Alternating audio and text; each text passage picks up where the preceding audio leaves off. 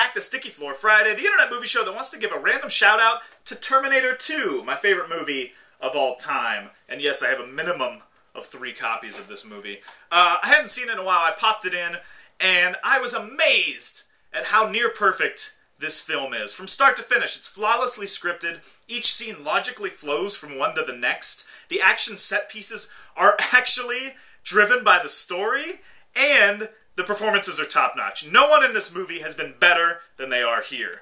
And it was made even more clear when I watched Terminator 3 immediately afterwards, which is none of these things.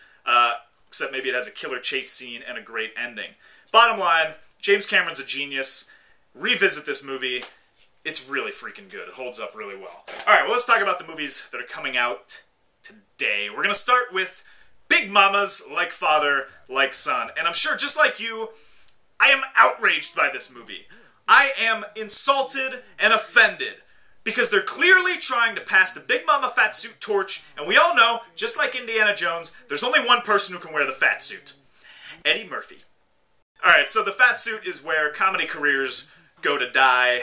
So what does that say about Martin Lawrence, who's done this 3 times already? I don't even know why I'm putting in this much effort. I'm going to put in as much effort talking about this movie as they do making it. So let's do that right now. Stupid ass movie. Got this here.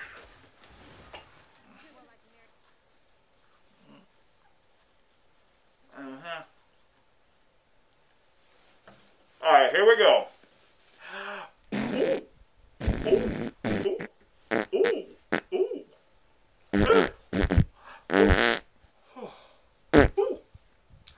Who let the farts out?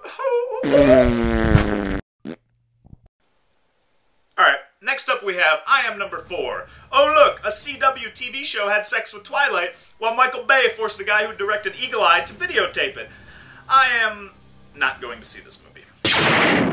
Alright, time for 3 questions. Number 1, it's a big one. What is your favorite movie of all time? Number 2, has the fat suit ever been put to good use? And number 3, who did let the farts out?